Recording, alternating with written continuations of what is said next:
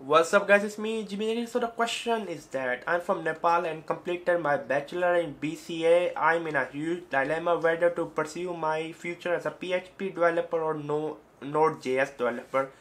Please, I need a help. I heard that PHP is slowly fading out and going to be replaced by Node.js.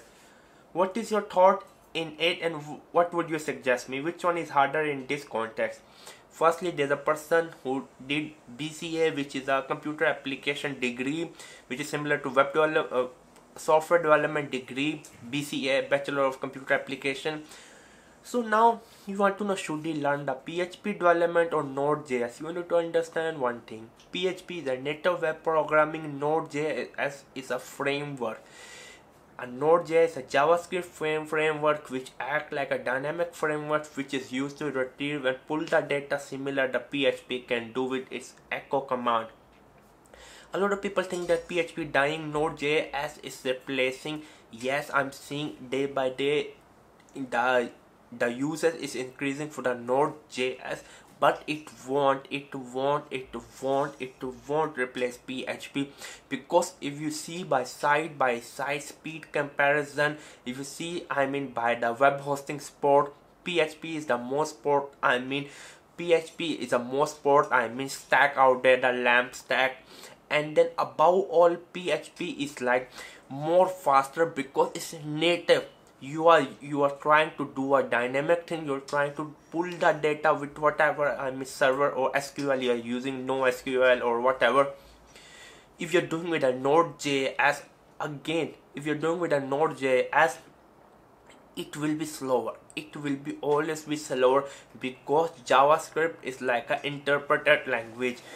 Again, it's running on the top of JavaScript.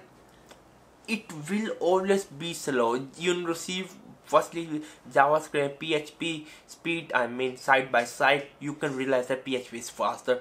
And then above all, you are comparing a framework to a native web programming language. It will be always be slower. If you are trying to build a normal small web app, I will say go with Node.js, because if you already know JavaScript, you don't like to learn PHP, because PHP and JavaScript are very different in type of the syntax. It look very similar. I will say learn first JavaScript and PHP. For a PHP developer, learning JavaScript is a little bit harder. Even there's like a course out there, I think on tuts.com or something like that.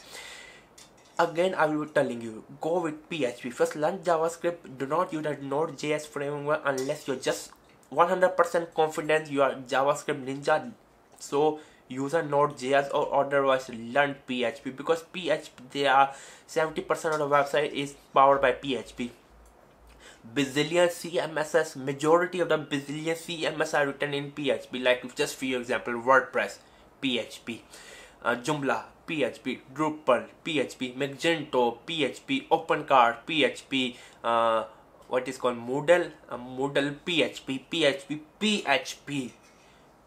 If you're going to do a freelance web development, WordPress is being used. If you're doing develop some custom theme for WordPress, HTML, CSS and PHP. So PHP always will remain. That PHP will not fade out, because PHP is a native web programming language. PHP had come a long way.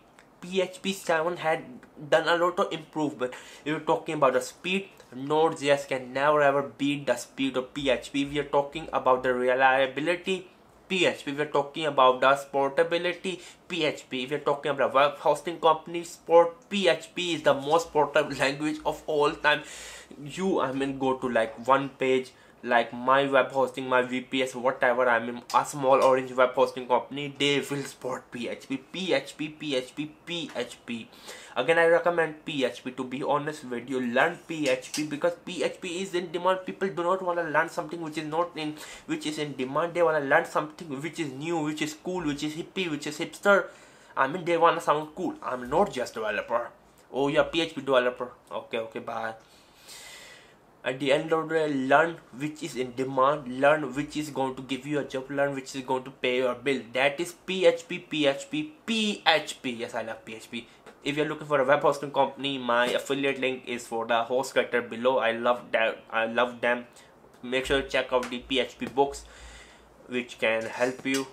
It was me, your Gmail Geek. If you have any more question, Check out my email address in the description box below. Bye.